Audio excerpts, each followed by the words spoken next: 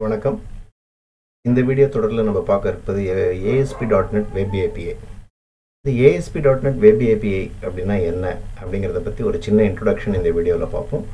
தொடர்ந்து ஒவ்வொரு டாப்பிக்காக இந்த இதில் வந்து எப்படி Web API அப்ளிகேஷன்ஸை டெவலப் பண்ணுறது, அதை எப்படி மற்ற அப்ளிகேஷன்ஸ் மூலமாக ஆக்சஸ் பண்ணுறது அப்படிங்கிறது தான் நம்மளுடைய இந்த வீடியோ தொடரில் பார்க்க போகிற விஷயங்கள்.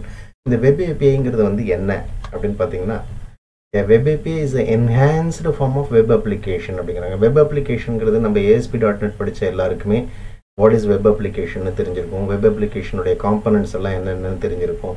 ஒரு ஹவு இட் ஒர்க்ஸ், ஒரு சர்வரில் வந்து நம்ம ஒரு அப்ளிகேஷனை வச்சுருப்போம். HTTP ப்ரோட்டோக்கால் மூலமாக that is going to work and ப்ரௌசர்லேருந்து request கொடுத்தோம்னா அங்கே சர்வர்லேருந்து ரெஸ்பான்ஸ் வரப்போகுது. அந்த ரெஸ்பான்ஸை வந்து வரும். ஸோ இதுதான் வந்து பேஸ் பண்ணி அந்த ரிக்வெஸ்ட்டை பேஸ் பண்ணி அங்கே ரெஸ்பான்ஸ் பேக்ரவுண்டில் வந்து சர்வர் சைட் ப்ரோக்ராமிங் ஒர்க் ஆக போகுது. ஸோ இந்த சர்வர் சைட் ப்ரோக்ராமிங் ஒர்க் ஆகி ரிசல்ட்டாக வந்து நமக்கு ஒரு HTML-ஓ இல்லை XML ஃபைலோ XHTML ஃபைலாவோ it is going to come to the ப்ரௌசரில் நம்ம அதை தான் பார்க்க போகிறோம். Probably there will be some client side programming இருக்கும். ஒன்று வந்து அஜாக்ஸ் யூஸ் பண்ணியிருப்போம், அப்படி இல்லைன்னா வந்து ஆங்குலர் ஜேஎஸோ ஜேகொரியோ இல்லை நார்மல் ஜாவா ஸ்கிரிப்டோ யூஸ் பண்ணியிருப்போம். ஸோ இதெல்லாம் தான் வெப் அப்ளிகேஷனாக நம்ம பார்க்குறது. அதனுடைய அடுத்த லெவல் என்ஹான்ஸ்டு வெர்ஷன் அது வெப் APIங்கிறது வெப் அப்ளிகேஷனுங்கிறது பார்த்தீங்கன்னா it is basically only for the browsers. Even நீங்கள் வந்து மொபைல் ஃபோனில் யூஸ் பண்ணால் கூட மொபைல் ஃபோனில் ப்ரௌசரில் தான் ஒர்க் ஆகும். So that is called as web applications. இந்த வெப் அப்ளிகேஷன்ஸ் எல்லாம் கொஞ்சம் நம்ம 2000க்கு முன்னாடியிலேருந்து 90ஸ்லேருந்தே ஆரம்பிச்சிது. ஸோ கொஞ்சம் கொஞ்சமாக இப்போ அது மெச்சூர் ஆகி நல்ல லெவலில் வெப் அப்ளிகேஷன்ஸ் இருக்கும்போது அதனுடைய அடுத்த பரிணாமம் தான் இந்த வந்து வெப் API அப்படின்னு சொல்லலாம்.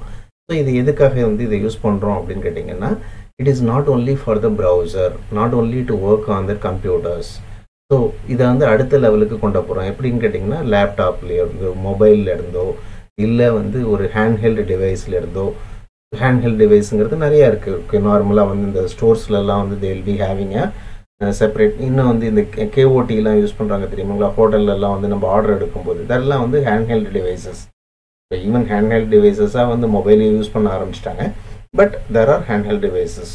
ஈவன் வந்து உங்களுடைய ஐபேட் மாதிரி இருக்கிறதெல்லாம் கூட ஹேண்ட்ஹெல்ட் டிவைசஸ்னு சொல்லலாம் நம்ம. It provides cost effective way to provide the service through internet. இது வந்து எதுக்காக மெயினாக அப்படின்னு பார்த்தீங்கன்னா, ரொம்ப காஸ்ட் எஃபெக்டிவாக நம்மக்கிட்ட இருக்கக்கூடிய சர்வர், ஒரு சின்ன சர்வர், ஒரு அளவுக்கு நார்மலான சர்வர் இருந்ததுன்னா போதும், நம்மளால் வந்து இப்போ டிஃப்ரெண்ட் டைப் ஆஃப் கிளைண்ட்ஸுக்கு நம்மளால் சர்வீஸை கொடுக்க முடியுது.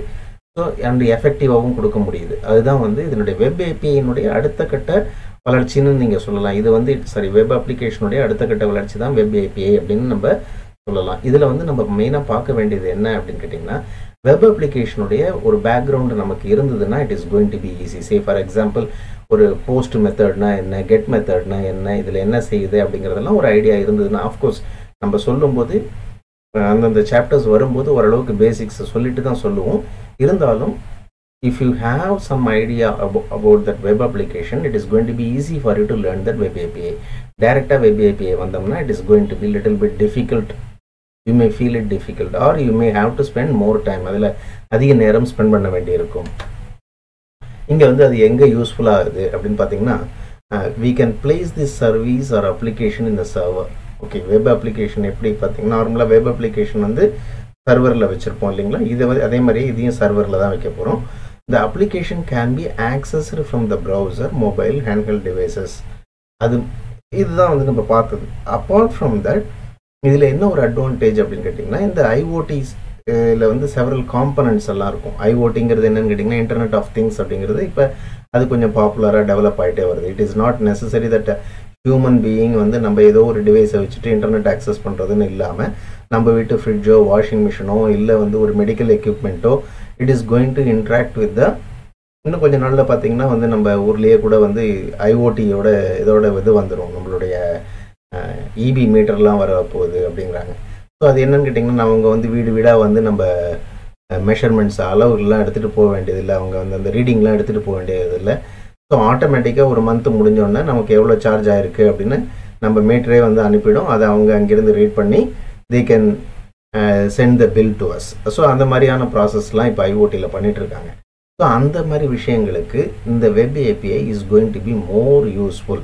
அதுதான் வந்து நம்ம why people are okay running behind the web API. ஏன் வந்து web API இன்னைக்கு ரொம்ப பாப்புலராக பேசப்படுறதுன்னா இதை மாதிரியான பல யூசேஜ் இருக்கிறதுனால வெப் API எப்படி ஒர்க் ஆகுது அப்படிங்கிறத இந்த வீடியோவில் இப்போ பார்த்துருவோம்.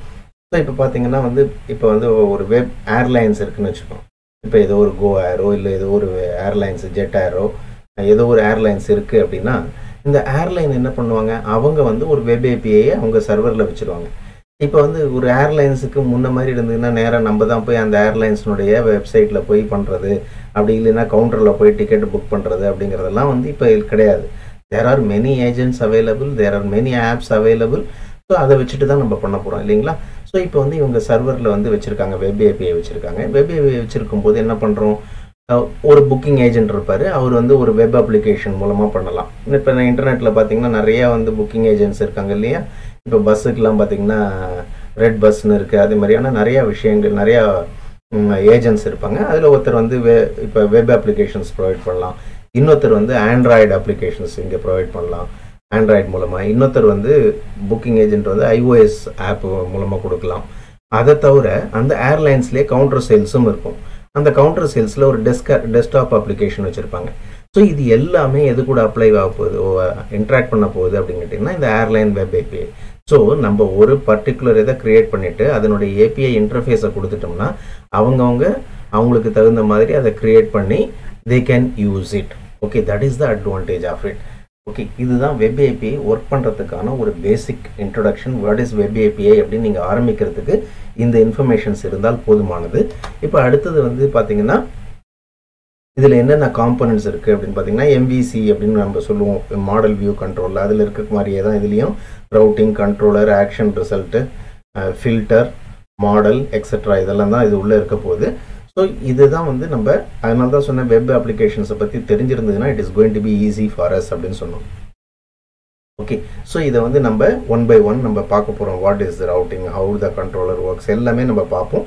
இந்த நெக்ஸ்ட் வீடியோவில் நம்ம பார்க்க போகிறது என்னென்னு கேட்டிங்கன்னா ASP web API versus RESTful services. இந்த வெப் APIயில் வந்து பார்த்திங்கன்னா அதனுடைய சில நார்ம்ஸ் இப்படிலாம் இருந்ததுன்னா அதை ரெஸ்ட்ஃபுல் சர்வீசஸ்னு சொல்லுவோம்.